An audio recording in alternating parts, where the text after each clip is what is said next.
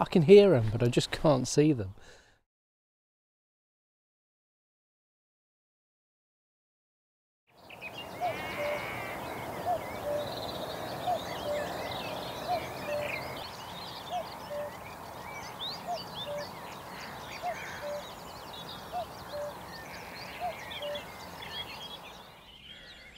I've just been hearing my first cuckoo of the year, and you guys who follow my channel know what that means. For the last, I don't know whether it's been 2-3 years, I've been doing man versus cuckoo, and every year, guess what, cuckoo's won. This year is going to be different. Man is going to beat cuckoo this year.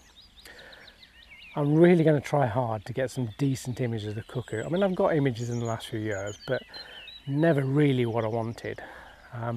Never those, close-ish images. I mean, you're never going to get close to a cuckoo, not unless you go and find a really tame one somewhere. But we're going to really give it a go and see if we can get as close as we can to a cuckoo and get some decent images. This could disrupt my channel completely. I mean, I really want to focus on this. I really want to try hard with this. And I really apologise now if some of the regular videos don't come out as they were. But over this short period till the cuckoos leave, which is normally around, I guess, end of June time, I really want to focus on getting a decent image of these cuckoos. Now, I've heard them this morning. I've heard a couple around, I think. They're not very active at the moment, so they're not flying around. We're not seeing them much, but I've heard them. So hopefully, as they get more active over the next few weeks, we might catch some decent glimpses of the cuckoos. Quite a lot of woodpeckers around this morning, which is quite nice as well. Green woodpeckers flying around. So I'll bring you a few other bits as we're trying to find the cuckoos, obviously. But yeah, that's the challenge. Man versus cuckoo 2022. And man is going to win, I tell you this time. I'm stoked. I'm really going to get this time. I'm really going to try hard. So if you want to follow along, and hopefully between us we'll get these images of the cuckoo.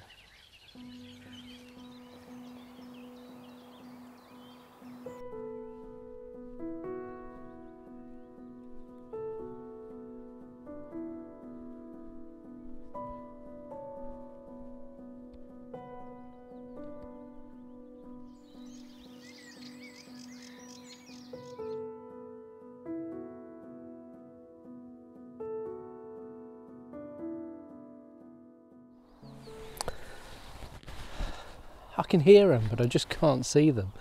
I can hear the cuckoos. There's at least a couple around, I think, but they just don't want to show themselves at the moment. Well, they don't want to be in the area I'm in, let's put it that way. But it's early days. It's day one. This is going to be tough. This is going to be tough, I know. I've done it every year, and it is tough.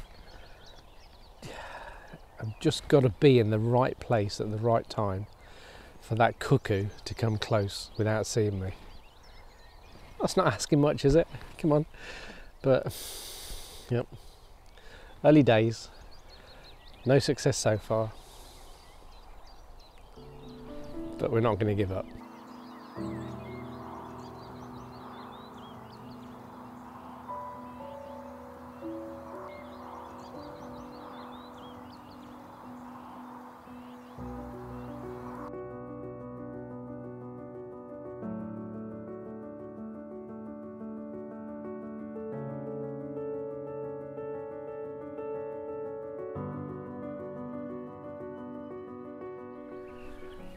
Okay, so we've just had our first sighting of the cuckoo.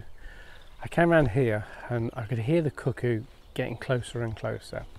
And this tree over here, I think you can see, if you see this tallish tree about there, the cuckoo was sitting up in that tree. So I didn't go any closer. I just fired off a couple of quick shots, proof to you guys that I've seen a cuckoo. So I've got a couple of really distant shots to start off with. But then as I stood there and watched it, it flew out of the tree. And it flew out of the tree to the back, came all the way around here, landed right in the tree next to where I was standing. Now, there's the dilemma. What do you do? As soon as I move, I know that cuckoo's going to be gone, but I really want to get the shot. So what am I going to do? It's early days, so I want to play it safe. I'm not going to go for the shot. So all I did, I turned the video on just to get some sound of the cuckoo as it sat up in the tree. It was sitting right up in the top of the tree, right next to me. The sound was absolutely amazing, absolutely brilliant. And then I didn't really move a lot, to be honest. I just started to very gradually move the camera around. And as soon as I did that, it took off. I don't know whether it took off because of me or whether it was just going to take off anyway. Took off, flew across the fields, and I got a couple of very distant shots of it flying off from me. And that was about it. So, yeah, we've seen the cuckoo. That's a good start. We've heard the cuckoo, we've seen the cuckoo. We've got some distant shots. We've just got to keep improving on that now and see what else we can get. Gone quiet at the moment, I can't hear it anywhere. So I'm just gonna have a little walk and just see if it's moved to a different area. But hopefully, I mean, this is my idea, is if we know it's coming to this area, hopefully it's gonna set up a territory here. And hopefully if I can just wait it out and just wait for it to come into the area, and then we can get the shots. We need to understand so this is going to take days, weeks, just to understand where it's going, what it's doing, what its behaviour is. And then when we can understand which perch it's using, where it's landing, and hopefully it's going to come back to those perches, then we can be in the right place at the right time, camouflaged out, just to make sure it's not going to see us. And I'm looking forward to hopefully getting those shots. We want to try and get it lower down. We don't want it up in the trees where the sky's in the background. Boring background, we don't want that. We want to try somehow to get it at a lower level. So, you know, I'm hoping maybe it land on one of the fence posts or something like that. I don't know. We might put 1 or 2 mealworms out just to see if we can attract it down a little bit. But yeah, we've seen our first cuckoo. 2022, here we go.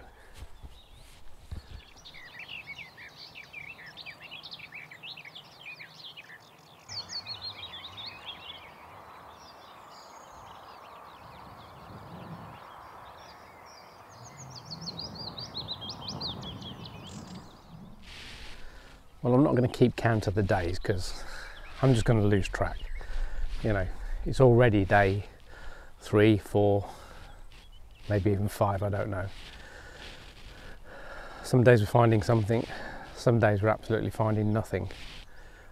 Again this morning, I can hear them. They're just all around me, but they're actually, sounds like today, they're actually further over by the actual reserve, whereas I've come out into the fields. Where they're normally around this area at the back of here, but I can actually hear at least one over towards the main reserve. I did see as I walked up, I saw one do a fly across, but too far away really.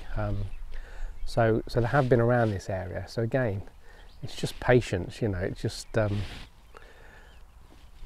staking out a few different areas, just staking out a few different trees. We're coming in. We come back to the tree where a few days ago we had the cuckoo land right up in the tree by the side of me, and we could hear it, but I couldn't move the camera around to get a decent image of it.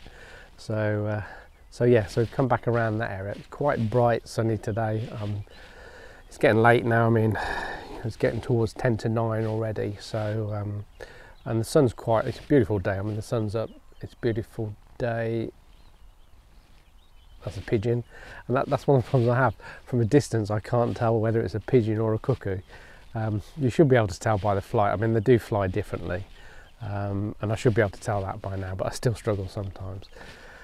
But yeah, it is a nice day. There's a little bit of high cloud, which would be nice if that just came over just to diffuse the light a little bit and give us a bit longer before the light gets really harsh, which it's already starting to do, to be honest. But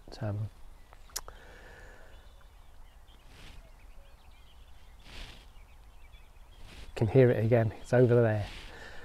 It's over there. It's over towards the reserve. We need to come it this way. So yeah. but I'm not going to go chasing it. I'm just going to stake out this area. You know, I've got a couple of hours. I'm just going to see if it turns up.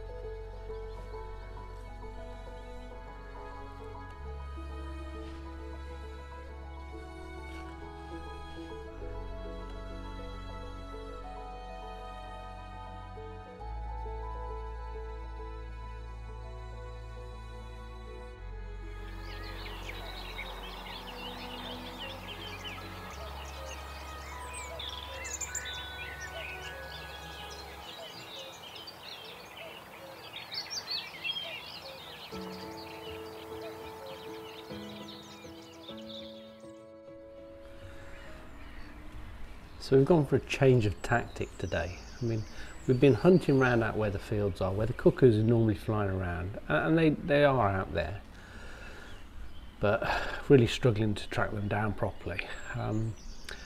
But yesterday, while I was out that way, they were actually flying around the main reserve down here, and a couple of people got some decent shots of actually on the reserve. So I thought, the weather looks a bit mixed today, not sure whether there's some thundery showers coming in, so I thought change the tactics. We'll come down on the reserve, sit in the hide and see if we can see anything from here. And as we pulled up, a cuckoo came across and just perched up in one of the trees. Just didn't stay very long, but I can hear them out the back somewhere. So, you know, I'm not really sure how we're going to do this, because there's not many perching places from here. We might have to have a little walk around. But you know, what I'm hoping to start off with, maybe they're just going to fly by. I saw some good fly shots yesterday, so that's my hope, is they're going to come across from the trees on the far side, trees this side, and then as they come across, maybe we can get some decent shots. They might come quite close for us, so that's the hope. I say I can just about hear one at the back at the moment, not sure how far away it is, but yeah, got to try everything really, haven't you?